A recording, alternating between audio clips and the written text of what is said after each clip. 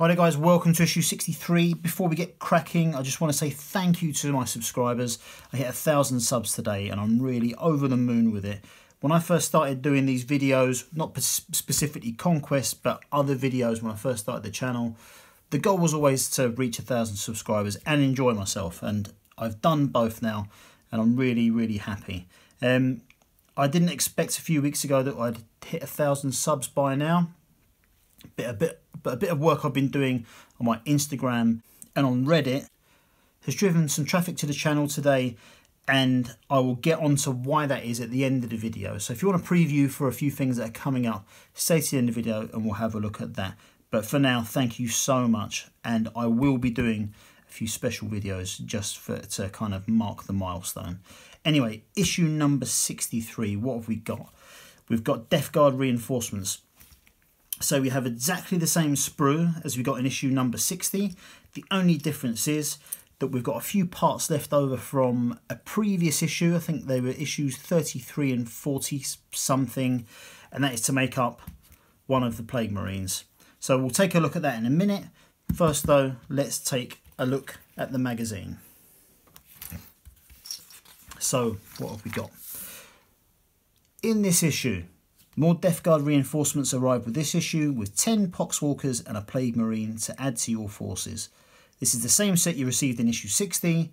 This means you need to use your second set of spare Plague Marine parts from issue 33 or 46 to complete the kit. Because you've already painted a set of these miniatures, we've omitted a paint guide for them in this issue. Just use the guide labelled Death Guard 20 from issue 60 and your models will be ready for battle in no time. Happy hobbying. Okay, so what have we got? Death Shroud Terminators, which are these dudes here. Legacy of Secrecy, the chronicle of the history of the Dark Angels continues. The Eldari, 40k faction number 3, discover the mysterious Eldari race, ancient aliens who once ruled the galaxy. Then we've got more chapters, so the Raven Guard. Again, the battle for Navaris. Read the epic tale of the Civil Templars liberating their homeworld Navaris. Then we've got the building guide for our Poxwalkers. Then we've got Rules Mission 47, Hold Back the Horde. Typhus attempts to spread the curse of the walking pox. Can the Ultramarines hold back the Poxwalker hordes? And then finally we've got rules for terrain, the Water Grate. This printed terrain piece is on the inside back cover of this issue. You will lay it on the battle mat in this issue's mission. So what have we got? Death Shroud Terminators. Our elite scythe-wielding warriors swollen with Nurgle's repulsive gifts. Death Shroud have a well-earned reputation for cruelty and menace. Death Shroud's Terminators tower over their foes.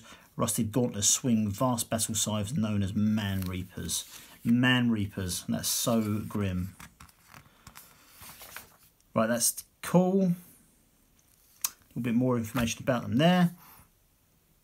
On to the Legacy of Secrecy. The Dark Angels continue to battle the enemies of the Imperium, winning many great victories. Meanwhile, their obsession with hunting down the fallen continues unabated.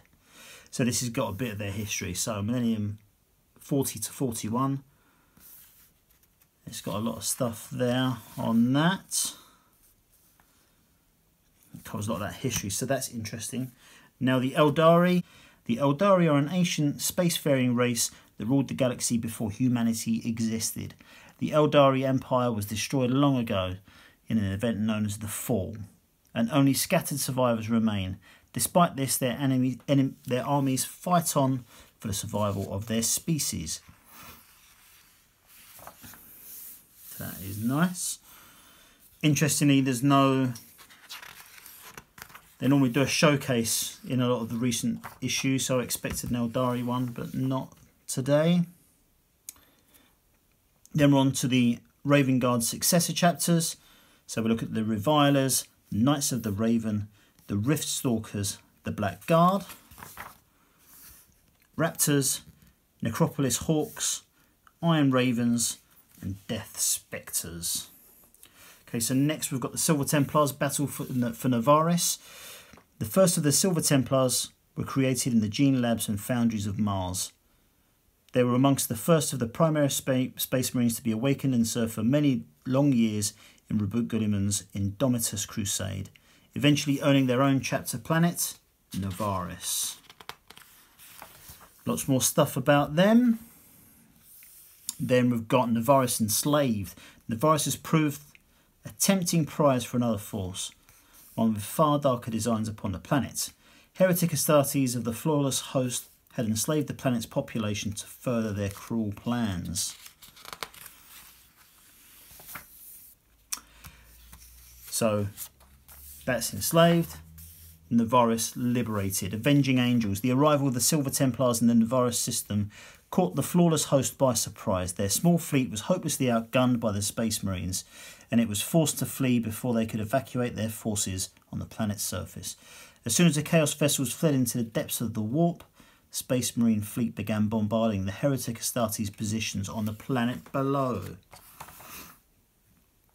Okay, then we've got how to build our models.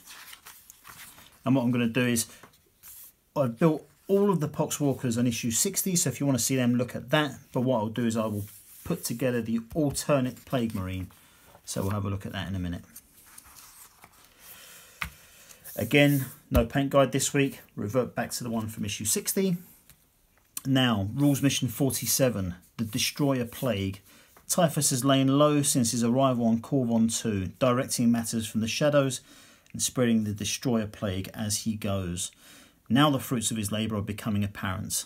A tide of Poxwalkers has emerged from Corvon 2's polluted oceans and descends upon the city of Huxfall. Lots of Poxwalkers. Okay, so what have we got?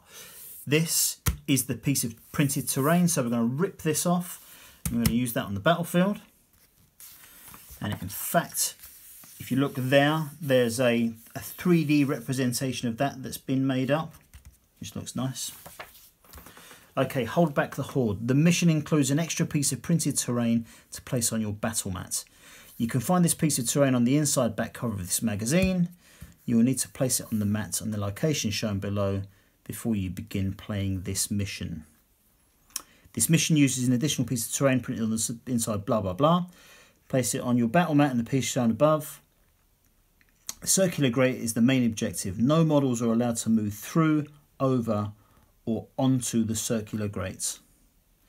So the armies are Typhus, 3 units of 10 Poxwalkers, 10 Chaos Cultists and 5 Plague Marines.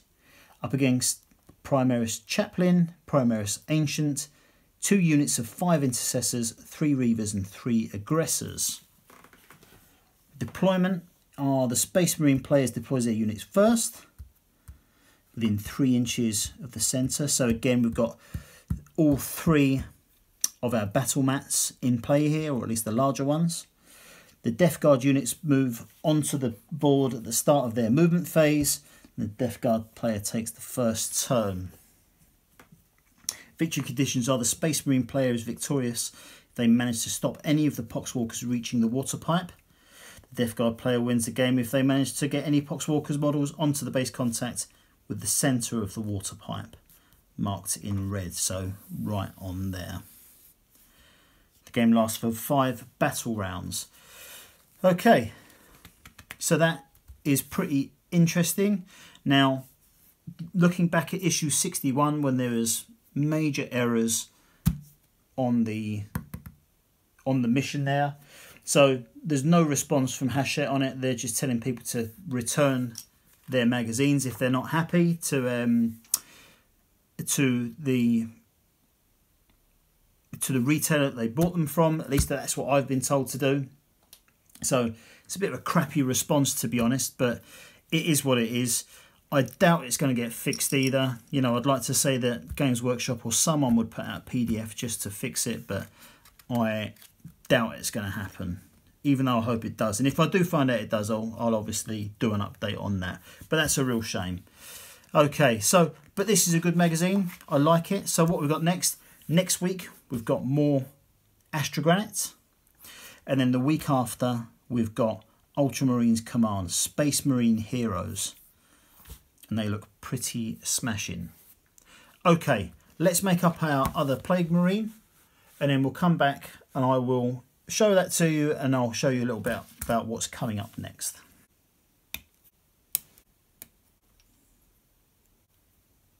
Right, so let's have a look at our Plague Marine.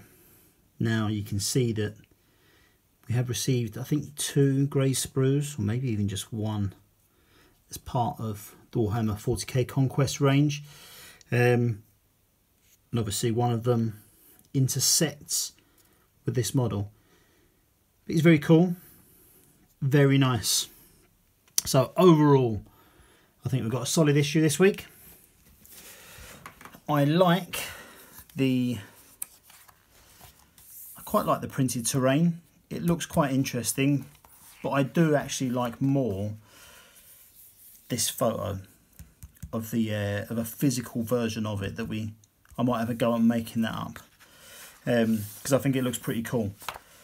But yeah, very good. So thanks very much for that. Now, in terms of what's coming up next, if there's any fans of Warcry out there, something I've been doing is this Monsters and Mercenaries book. Very, very handy for expanding your teams and getting some allies involved and that kind of thing. However, I'm not a big fan of having to refer to this book to find your allies. So, for example, here we've got the Khorne Bloodbound. If you want to bring any one of these models into your warband, you need to have this book handy. You can check all their stats on there. You can check their rune mark to see what abilities they've got and all that kind of stuff. So what I've done is I've created their own cards. And I'm midway through doing this for every single character and monster in the book. And so what I'll be doing is I'll be bringing you a video later this week, which is going to give you 3 options really. I'm going to show you either how to make these yourself. I'll show you how to get a low res version of the ones that I've done, or all of the ones that I will do by the end. And I'll give you an option for getting a high res version as well on PDF. But that's coming out on probably Thursday, so look out for that. I also intend to do similar cards for Kill Team. Now, I know the Kill Team cards are pretty good, well, at least the ones that are available, but they're just not all available. So I'm going to be doing the same sort of thing for them, and again, releasing them on some sort of PDF going forward. But let's get Warcry done first.